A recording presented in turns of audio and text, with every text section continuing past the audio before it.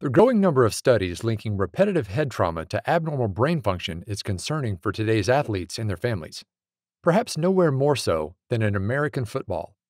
But while researchers have explored the effects of head impacts from high school to the pros, they haven't ventured as deeply into the effects for youth players or how head impacts happen in the first place.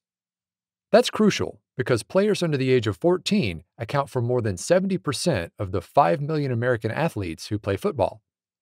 Now, a new study takes a close look at whether youth players intentionally lower their head when going for a hard hit.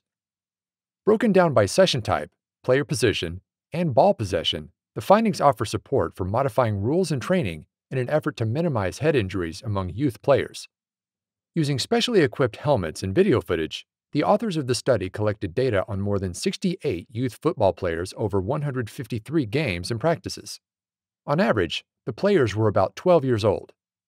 Of the more than 19,000 head impacts recorded, about 8% were classified as high-magnitude impacts.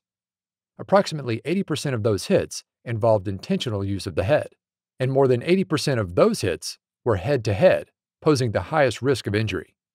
Broken down by player position, the data showed that linemen experienced the most head-to-head hits.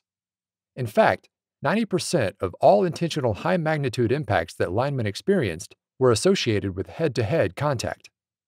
And while few studies have examined the role of ball possession in head impact, the current studies showed a clear distinction.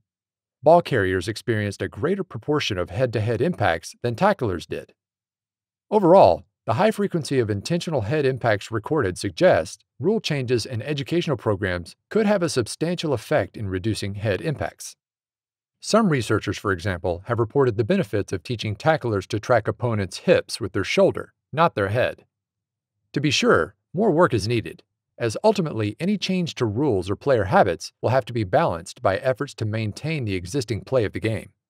Still, the author's findings should serve as a useful guide in learning how to make American football a safer game for players of all ages.